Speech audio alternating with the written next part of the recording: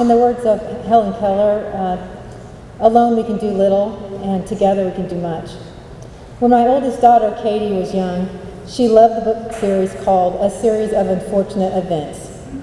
It was supposed to be a sad story about a group of orphan siblings who had the misfortune of being forced to live with an evil uncle.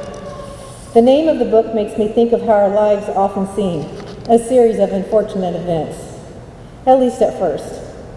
I always knew I wanted to go to a Catholic college, but when I found myself pregnant at age 16, I knew that the path I had planned may not work out the way I thought.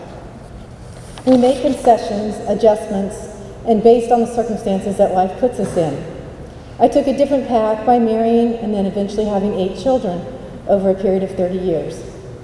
When the marriage ended, I wondered if my life was over, at least how I thought it would be. But then I remembered a promise I made to myself a long time ago.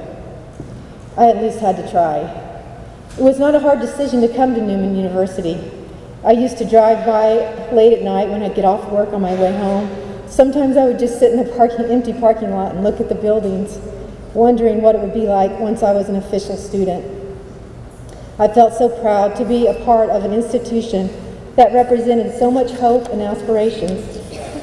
But what meant even more to me than an exceptional education was the foundation upon which it should be built, one of fidelity and faithfulness to Christ and His mission for our lives. I wanted to be a part of something that stood for righteousness and holiness.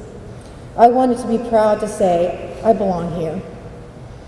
To my surprise, what I found were individuals who not only wanted to impart their knowledge to me, but more importantly, to soak in the truth that regardless of what has happened in my past life, I have something good to offer the world.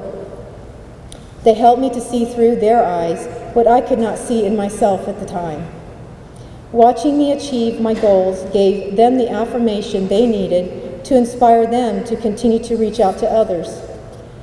That is exactly how life is supposed to work, a never-ending cycle of blessings given and received. What is your series of unfortunate events? We all have them. Maybe yours is yet to be written. The Bible is full of them, and they all have one thing in common. The ability to overcome adversity is not accomplished alone. We all help one another by selflessly giving our love and support. God knew we would need this. He knew we would need it so much that He didn't leave us alone. He came down here to show us Himself, how much we mean to Him. Don't let your series of unfortunate events hold you back from what you were meant to be. There are many people out there who want to see you succeed. God wants to see you succeed, and so do I.